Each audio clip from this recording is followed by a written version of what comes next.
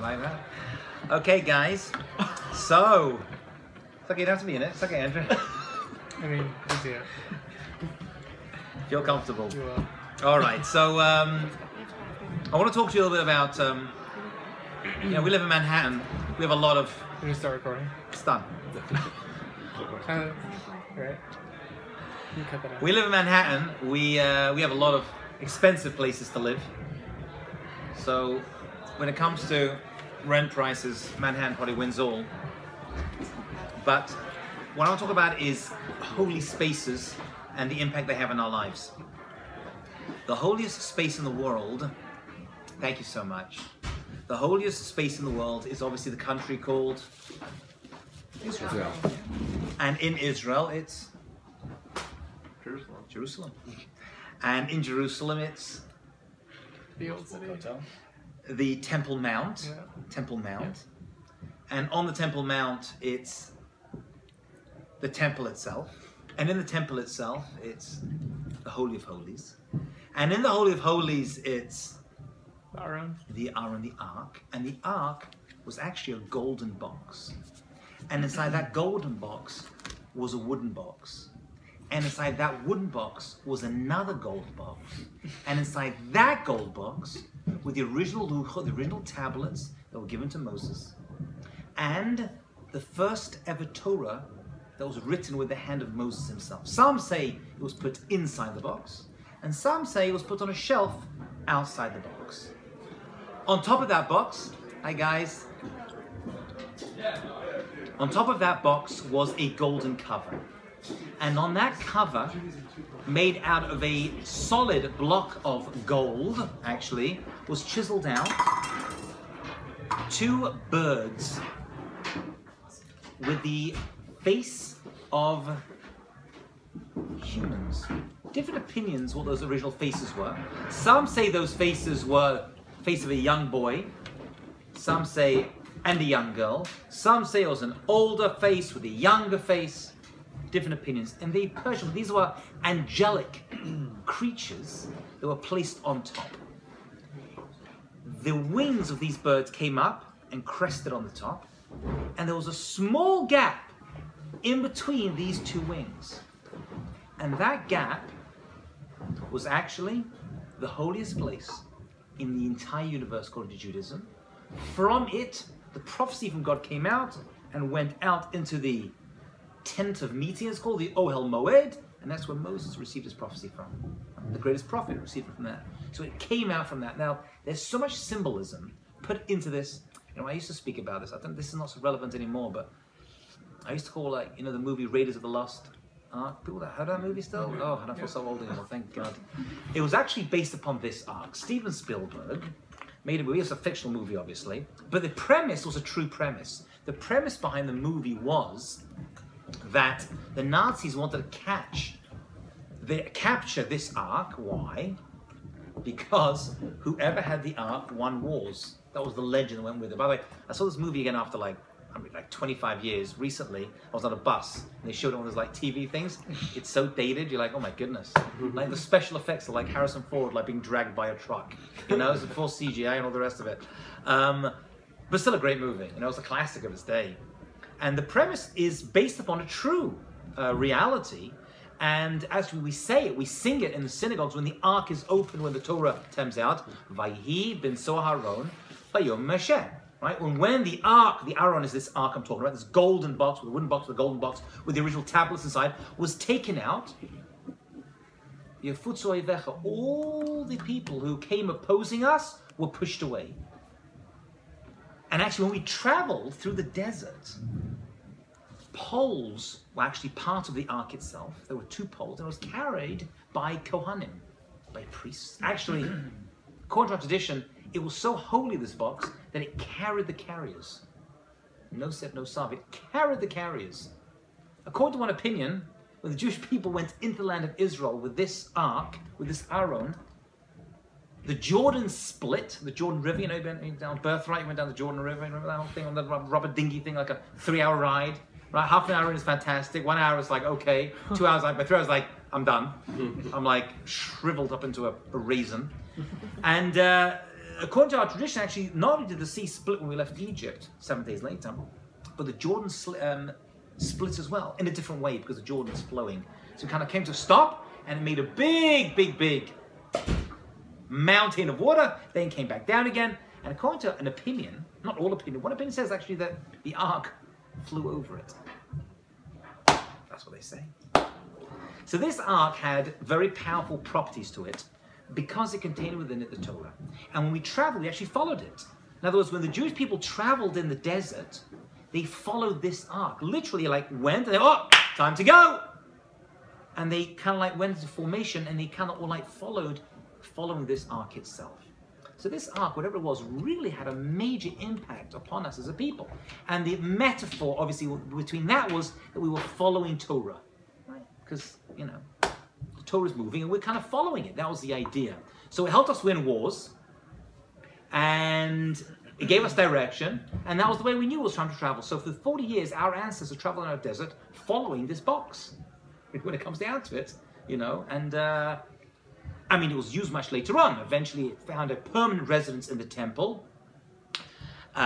Question where it is today. That's an interesting question, which I'm quite fascinated with. And different opinions as to where it is today. Some say it wasn't actually available for the second temple. By the end of the first temple, it was actually secreted underneath in the temple mount, in the mountain itself. You know, for future use, they were scared it was going to be taken.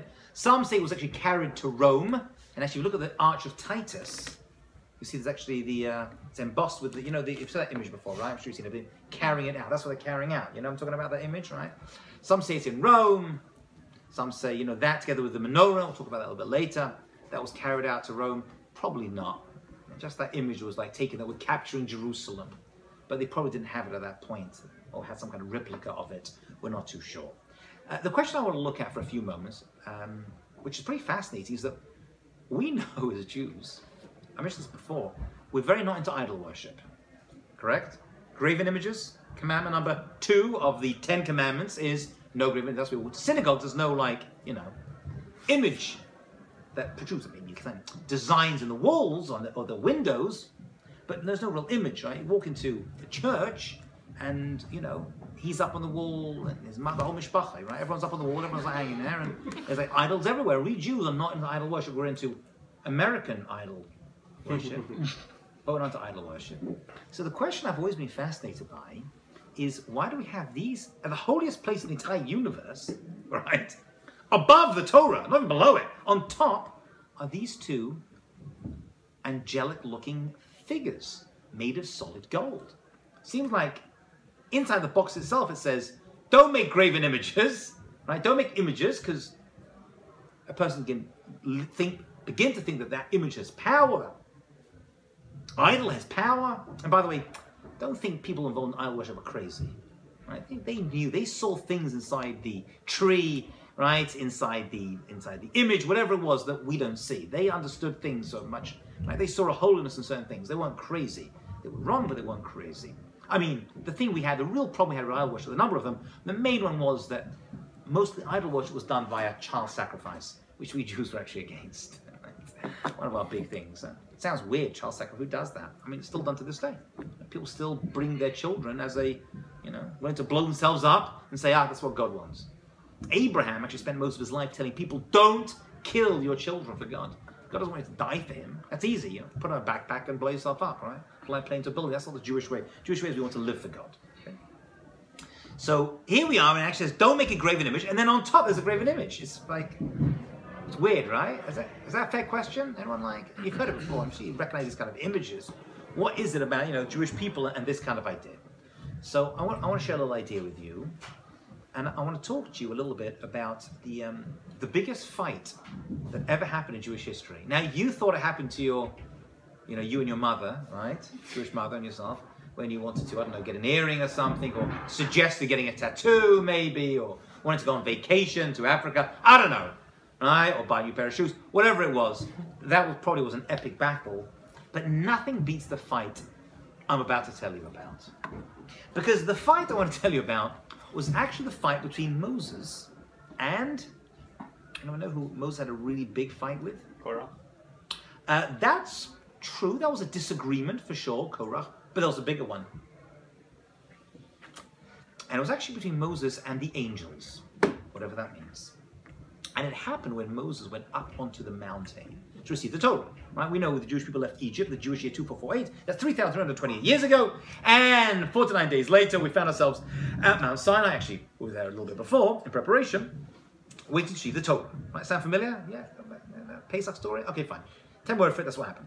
Anyway, there were our ancestors right around the mountain, and Moses went up to the mountain. And according to the Midrash, that's certain traditions that were handed down, oral traditions that were handed down. While Moses was up there, God was about to give him the Torah. Actually, he asked the other nations whether they wanted it, and they all said no for various reasons. That's another discussion, not for now, but it's fascinating. Other nations were offered the Torah. They said, not for us. And then Moses, do you want? And he says, yeah, we'll take it. And the angels turned around and said, no, don't give it to them. Moses was like, why not? It's like, because you guys are going to mess it up.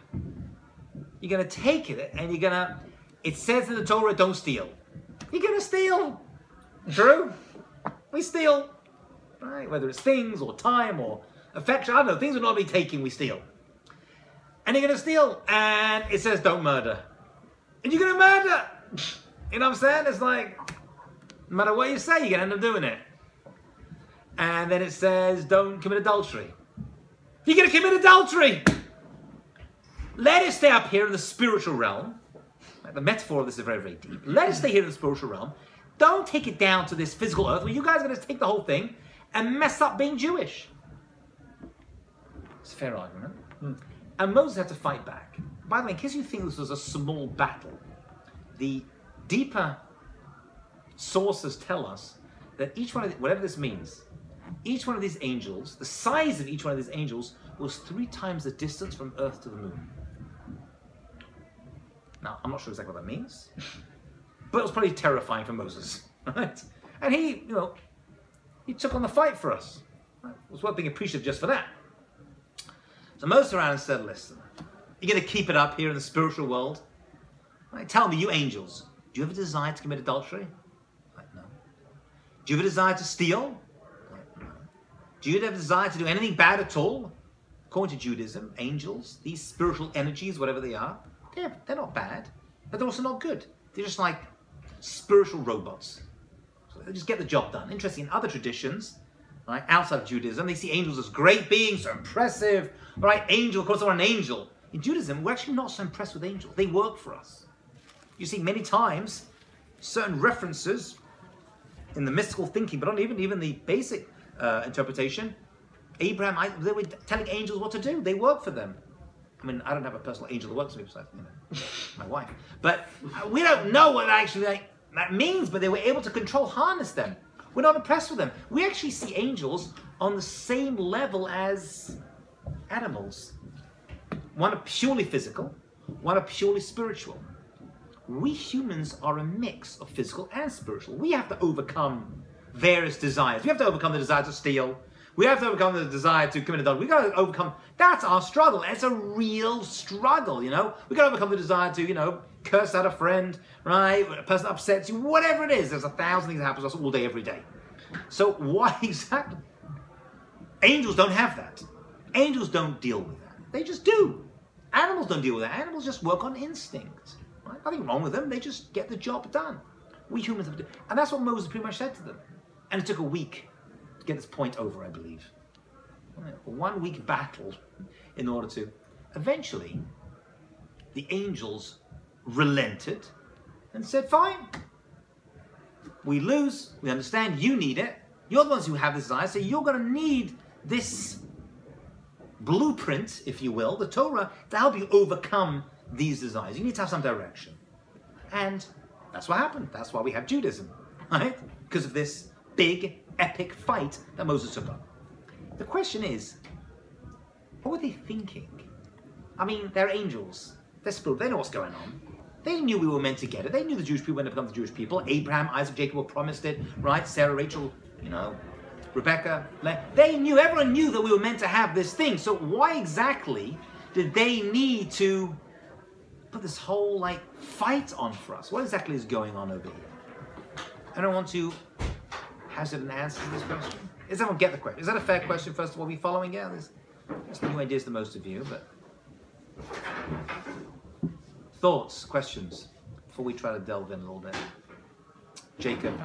I guess, are we talking about the oral law or like the written law? Oh, I'm talking about the real one. I'm talking about the main 5 books of Moses, as they're referred to. So I guess I'm wondering, like, when God like prompts the Torah, he like wasn't specific, and meant the angels might have meant like, oh, you mean the oral law, and not the written law. Could have. No, I'm talking about the whole Jewish thing, the whole everything you want to know. Shabbat, I don't know, kosher, Israel, everything we get. Everything we get. Angels were like, nah. And we're like, yeah. And that's really what we're talking about. Weird, right? There's a lot of depth to this whole story. It's not just like a cute story of an argument between Moses and angels, right? It's something deep, deep happening over here. So I'll give you one interpretation of it, and we'll see where we go with this. And then we'll look at the structure of where the thing was placed, and maybe why Israel plays into Jerusalem and all the rest of it, okay? So we'll tie it together in here. So there was a someone called the Dubno Maggid. Maggid is someone who like gives over stories and metaphors and analogies. Called the Maggid, right? The speaker. The word Haggadah, to tell over. Right? Haggadah, we read on Pesach, he tells over the story, Laggid. So a Maggid is someone who gives over stories. He was a very famous one. Every generation there's always famous ones. So one of the... Sorry, what was his name? His name was the Dubno Maggid from a place called Dubno. Very, very famous. So he gives over the following story. It's actually a true story that happened in order to explain this piece. And it goes like this. It's a fascinating story. The story is told of a rabbi who was a rabbi in a small town in Poland. And he had a community, like a synagogue, a temple, you know. And people would come, I shouldn't say temple actually, you know. You should call it a synagogue or a shul, you know, or a Bet Knesset. Temple is actually coming as a replacement to the original temple in Jerusalem. So I don't actually like the term temple, but you know what it refers to. Yeah. So he has this little synagogue thing, you know, a little shtibel, whatever. And he was there for a few years, and he was very successful. And then there was a bigger synagogue in the town over, and they were looking for a rabbi. So they approached him, and they said, listen, you've been there a lot, but you're a good guy. And they'll find someone else. Come to us, and you become the rabbi of our synagogue in the next door town. So he felt a little, you know, he was flattered, but he felt bad leaving his community. So he made a meeting with the heads of the community. They sat around and explained the offer that he had from this bigger synagogue that was going to, you know, pay him more money, more congregants, a bigger opportunity, make him more, you know, famous, you know. And they heard him out and they said, yeah, we're here. You know, in your position, we do the same thing. This is a step up, you know. You're going from Microsoft to Apple. I don't know what the, you know, Yahoo to Google. This is like a big thing. You want to take this opportunity. You should definitely do it. So he said, listen, I can't leave right now. Can I? He said, no problem. Take a few months, close up your affairs, put everything away, you know, and then you'll come to us. He said, thank you so much. So the few months went by, he closed his affairs, sold his house, packed his stuff, you know, gave his final speech, all the rest of it, everything went for him. The day to leave came, and the story goes, true story this, he packed up his carriage with the horses, you know, it's like probably like your ancestors, you know, went around, you know, not 200 horsepower, 1 horsepower, you know. And he packed up the carriage with his bags, you know, and he's got his wife in there, he's got his kids in there, and he's about to leave town to go to the next town. And suddenly he hears from behind him, no! Screaming, hollering. And he turns around and he sees half the town descend upon his carriage, banging on the door, holding onto the horses. One dude was lying on the floor, crossed arm, not letting the horses go anywhere. What is going on? And they were screaming, how could you leave us? How dare you? We need you here. And they're banging and banging. And he's totally perplexed. So what is going on over here? So he manages to get out of the carriage, close the door, leaves his wife and kids in there, goes back into town, and he sees the heads of the community sitting around the table, almost like waiting for him. And he sits down and says, what is going on? We made an arrangement, we signed the papers, you agreed to let me go to the bigger opportunity, bigger job. And now you set the community upon me like this? And they say, oh, that. Oh, that's nothing. So, what do you mean it's nothing? Well, I'll tell you what happened. You see, we realized this was a big opportunity for you. How do we just let you go? What would have happened? The next town would have thought, you know what, this rabbi, he ain't so good. They were quick and eager just to let him go. So we put on this big act, you see. And we decided we'd put on this big show that when you're about to leave, we'd descend upon the carriage and the horses and we'd start shouting and screaming and not wanting to leave. I mean, we understand you've got to go, but we want to like show so that when the next town hears about it, oh, this is a good rabbi we're getting over here. We've done well, right? And we just walked out and be like, pfft. But the fact that this community really cared about you and didn't want to leave is a good sign that we got a good rabbi. It's one big act. Says the Dubno Maggid, that is the perfect metaphor for the fight between Moses and the angels. The angels knew that this whole Jewish thing would have to get started. That was given. That was promised to our ancestors way before the whole Exodus of Egypt and Mount Sinai experience even happened. We were told we would get the Torah. We didn't know the details. Some people maybe did. We didn't know the details, but we understood that we had this mission responsibility. How the angels like, there you go. We're like, oh dear. It's a little cheap, isn't it? It's not so impressive, is it? So the angels wanted to make a demonstration. They wanted to fight back in order that we, later on in history, would be like, you know what? This whole Jewish thing, some responsibility comes with it. It isn't all just fun and games. I mean, it's enjoyable, but it's also testing. It can also be challenging. And there's a certain chiyuv, a certain obligation that is enwrapped in it. Maybe that is why, this is my idea, so you can take this part or leave it, that these angelic beings were cast on top of the Ark of the Covenant, made of gold and resting on top, as a sign for future generations not to forget the heavenly spiritual aspect of the contents of this box. Because what they do is they actually peer down on top of the box. That's the image that we are granted of these angelic beings on top. We're here as a reminder of that original argument that Moses had.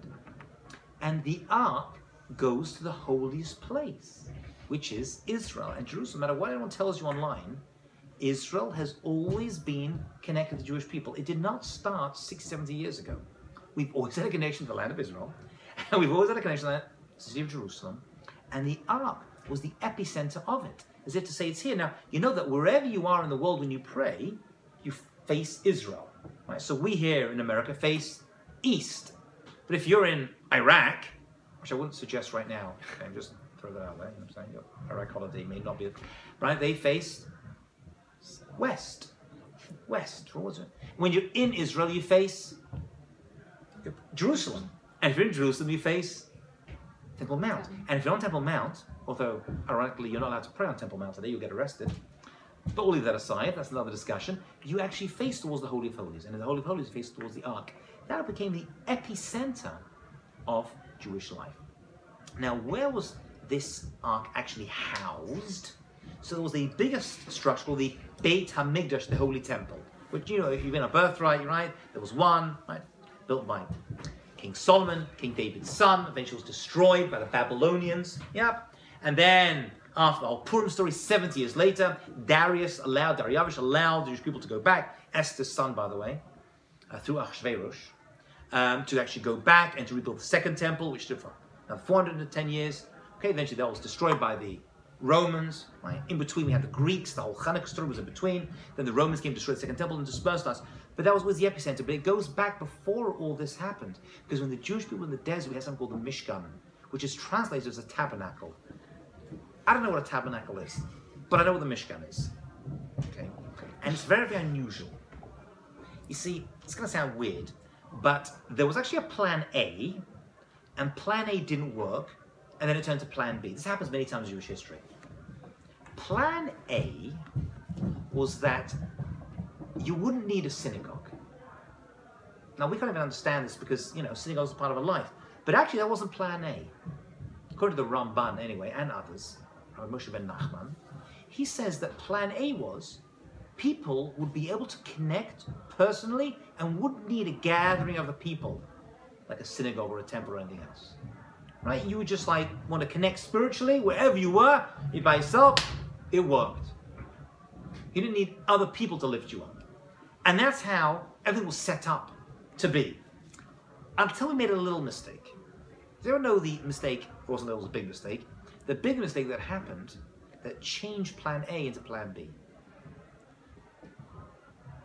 What mistake did the Jewish people do in the desert? The big mistake? We did a few actually. Very good, yes. The sin of the golden calf. Right. 40 days after Moses went up onto the mountain, the Jewish people needed an intermediary. They weren't replacing God, they were replacing Moses because they thought he was dead. And they built a golden calf. And they worshipped it, actually specifically the men, the women did not, actually. They didn't even contribute towards it. It was because of this that two things happened. Actually, many things happened. But the main two things that happened were that generation were not allowed to enter into Israel. They were forbidden to go into Israel and they had to die out in the desert, which is why we ended up 40 years in the desert. It wasn't that we didn't have GPS or as Jewish men we weren't willing to ask for direction to get into Israel. That's not the reason. The reason is we actually forfeited the right to go in, and the next generation, those who were 20 or under, from when they left Egypt, they were allowed to go in. And the women. A couple of exceptions. Joshua was one of them, but otherwise not allowed to go in. So that was one big change that happened, right?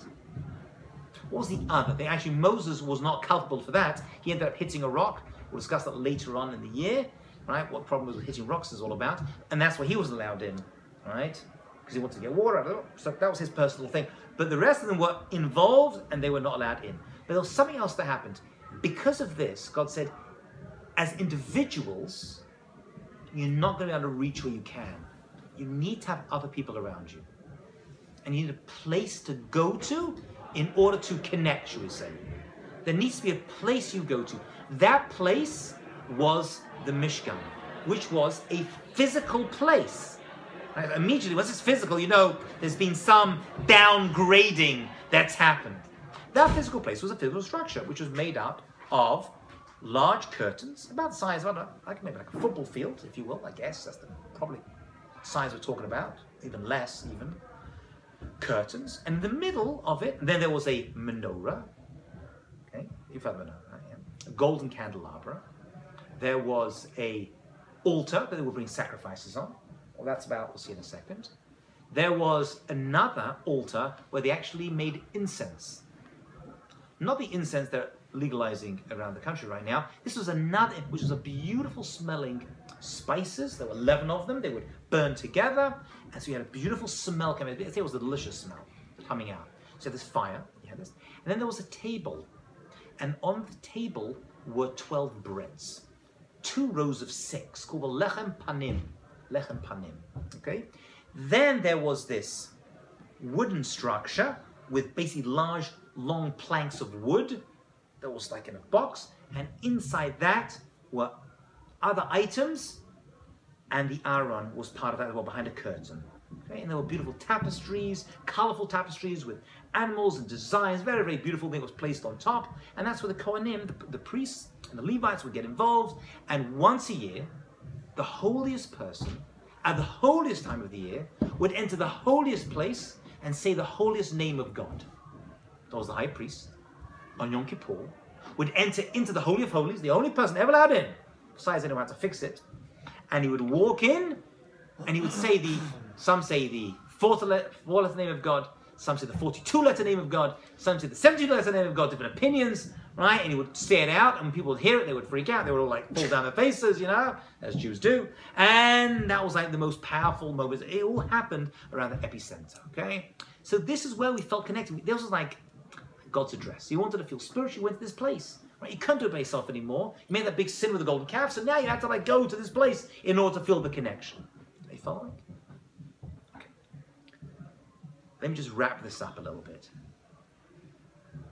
We Jews are obsessed with holy spaces, right? I perform a lot of weddings. Under a chuppah, it's a holy place. You feel that feeling you feel isn't like The anticipation of the hairy chicken you're about to eat at the reception, you know, like at a kosher wedding, right? It's a holy place, you know? Yeah, hairy chickens, you know what I'm saying? Never managed to get with hair. And then you go to these, you go to a synagogue, you feel something there, you know what I'm saying? You feel like you're in a holy place. You go to Jerusalem, you feel it. You go to the temple, you feel it. So we Jews are into holy spaces. We are also in to holy times. Actually, we give holy times more importance than holy spaces. Holy spaces are only available in the physical world. Holy times are available in the spiritual world too. What we call sanctuaries in time. So check this out, we'll finish with this last idea. And it goes like this. King Solomon, who merited to build the first temple in Jerusalem, knew somehow, wisest of all people, that eventually the temple was going to be destroyed.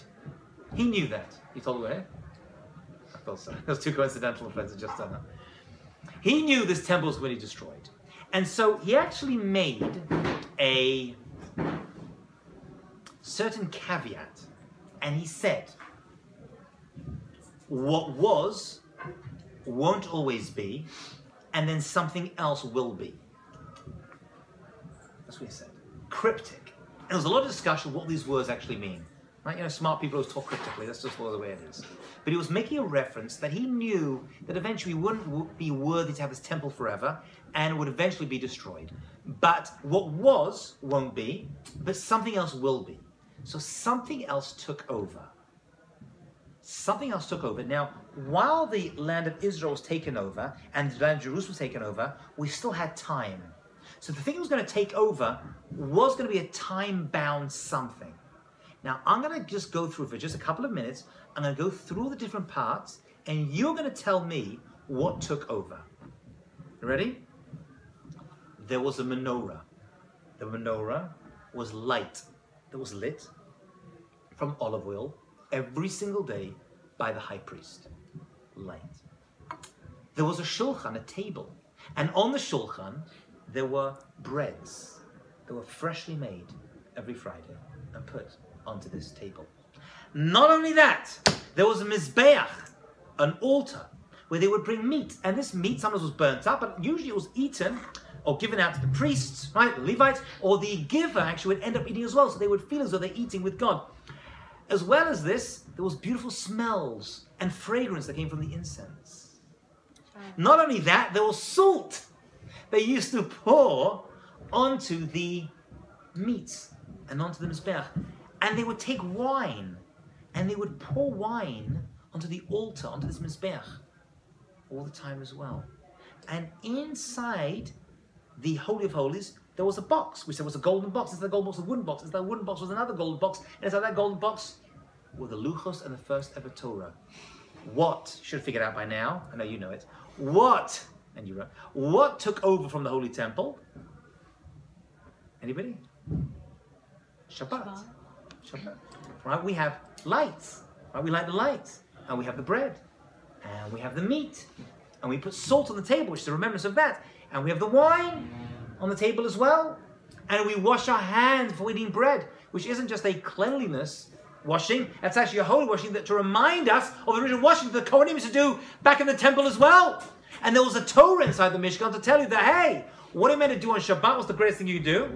You sit and you learn Torah. So this holy temple, although it was destroyed, and we're left with a wall that surrounds the mountain that once held the temple on top. That's as close as we can get. The western wall, I guess that's just the wall around, it's not the wall of the temple, around the mountain that surrounds it. Why that wall is special, there's a southern wall, there's an eastern wall, there's a lot of walls.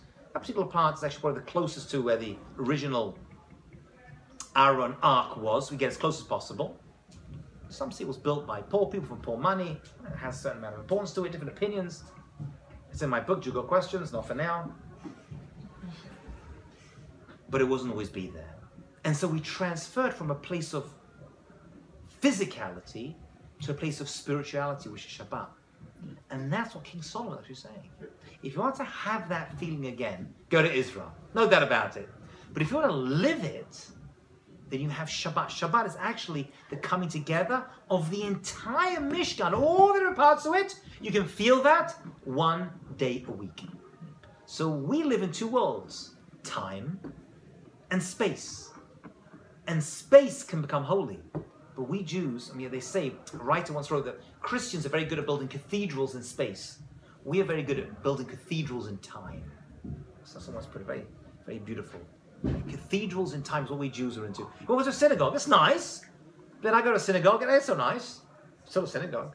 It gets the job done. But the time itself makes it into a very holy, special place. And so eventually, it ends up impacting everything else that's physical that surrounds it. And that's what we group around. Because where do we celebrate Shabbat? In the home, yeah. We're a home-based religion. Not, as maybe we would think, I may have told you, a synagogue-based religion. We're a home-based religion. Right? Because Shabbat ends up becoming, the home becomes a mikdash Shabbat, a small temple, a small sanctuary. So maybe that's how it all comes together to one complete whole. That's all the information I want to share with you this evening. Beautiful story. Thank you so much. Any questions, thoughts, or comments? Okay. We'll stop over there. Wait, so that's where a lot of the Shabbat customs come from? Yes, related to that, from the Mishkan itself. Yeah. The Shabbat customs were written in like